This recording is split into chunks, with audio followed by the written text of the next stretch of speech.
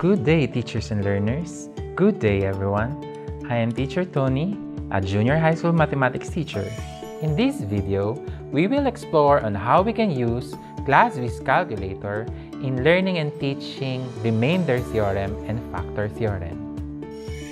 The examples and steps to be discussed in this presentation are also indicated in the Casio book on remainder and factor theorems.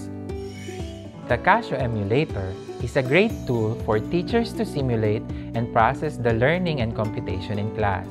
In this lesson, we will be exploring Menu 1, Calculate mode, as we learn and teach remainder theorem and factor theorem using Casio Classwiz. Let us consider this first example. In this example, we are asked to use for the factor theorem to determine if the binomial x minus 2 is a factor of the polynomial x to the fourth plus 4x cubed minus x squared minus 16x minus 12.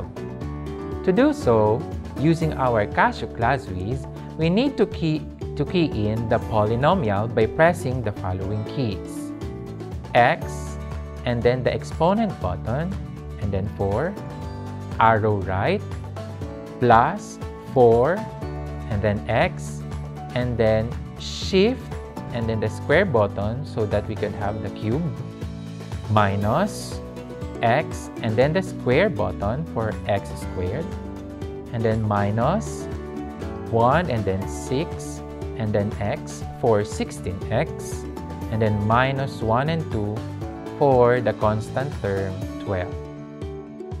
To test for the remainder of this expression at positive 2, we need to press calculate, and then for the value of x, it's 2. So press 2 and then equals, and then pressing equals again, we can see that the remainder is 0.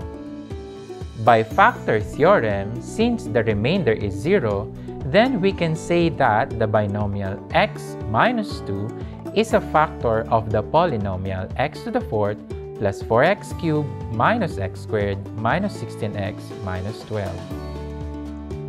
Let us consider this next example. In this example, we are asked to determine whether the binomial x plus 3 is a factor of the polynomial x to the fourth minus x cubed minus 7x squared minus x plus 6.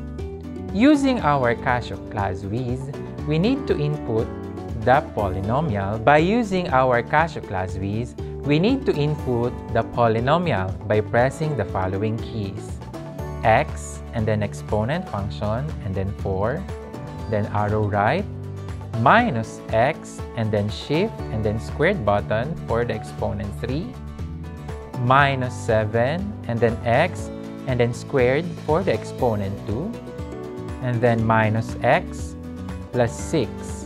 Using remainder theorem, we need to evaluate the polynomial at x equal to negative 3. Doing so, we need to press calculate, and then enter the value of x, which is negative 3, and then press equals, and another equals, gives us 54. Thus, the remainder is 54. Therefore, x plus 3 is not a factor of the polynomial x to the fourth minus x cubed minus 7x squared minus x plus 6. And for the last example, we are asked to determine whether 2x plus 1 is a factor of the polynomial 2x cubed plus 3x squared minus 3x minus 2.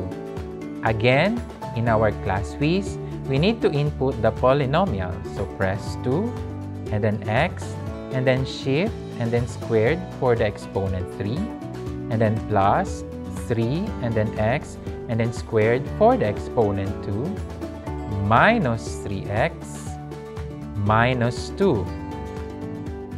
Using remainder theorem, we need to evaluate again the polynomial at x equal to negative 1/2. Doing so, we need to press calculate, and then negative 1, and then the fraction button, and then the denominator 2. Then press equals, and another equals, we have the remainder equal to 0. Since the remainder is 0, by factor theorem, we can say that the binomial 2x plus 1 is a factor of the polynomial 2x cubed plus 3x squared minus 3x minus 2. That's it for now. We are positive that our teachers will be able to share this learning experience to our students. We hope that we brought ease in teaching the remainder and factor theorem using our Casio Classwiz. See you on our next videos!